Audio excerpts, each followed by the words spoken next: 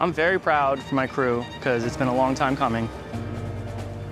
We've sacrificed a lot being away from our families and friends for training. It's going to be one of the first commercial wind farms generating energy offshore for New York. I worked in retail and law for a long time, and it just didn't feel fulfilling. And after I had my daughter, I want to leave this world in a better place for her. I got more gloves, my carabiners. Pretty cool, right? Up, and then turn. See? I was driving out to California, and we came over the mountains, and then all of a sudden I just saw like hundreds of turbines, and I thought it was pretty cool looking.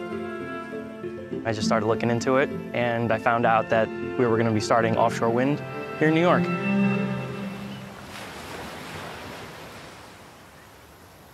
The need for energy in New York is dire. And we really feel it out here in Montauk.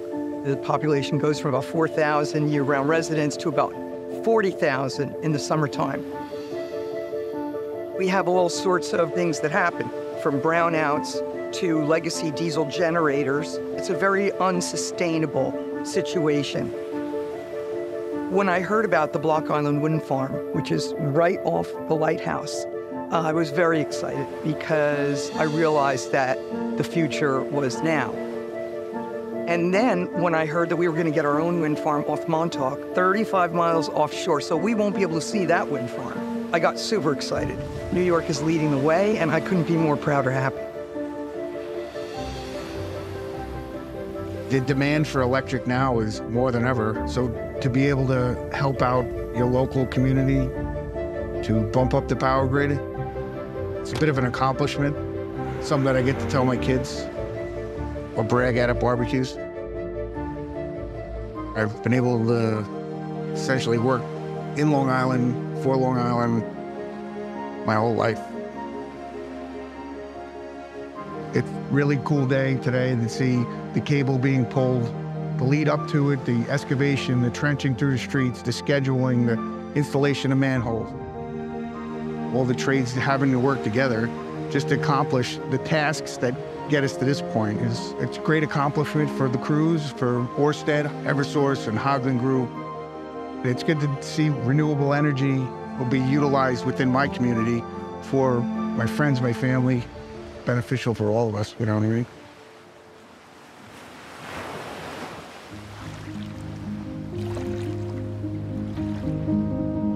I grew up in Southampton on the beach.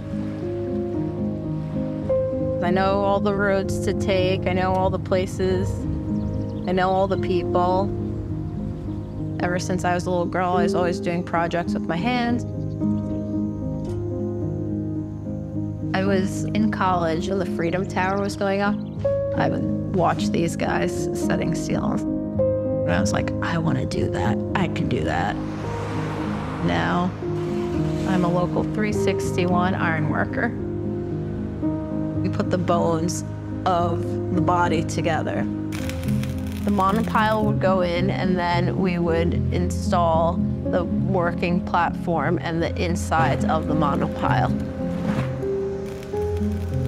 I think it's pretty cool to know that I'm going to be powering hospitals, schools, for a project I worked on. I'm feeling relieved and excited. I grew up in a small town in Colorado, the polar opposite of where I am now.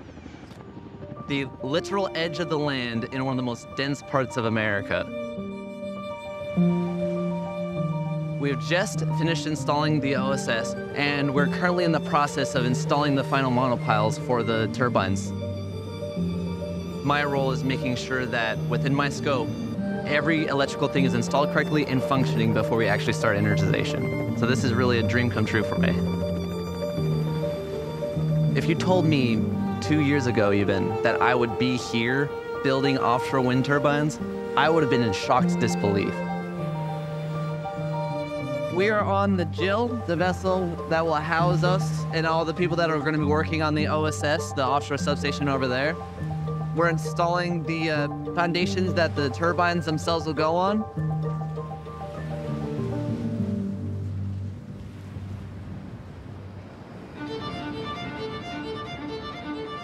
Today we're loading out the first tower with blades, nacelle, and the tower sections.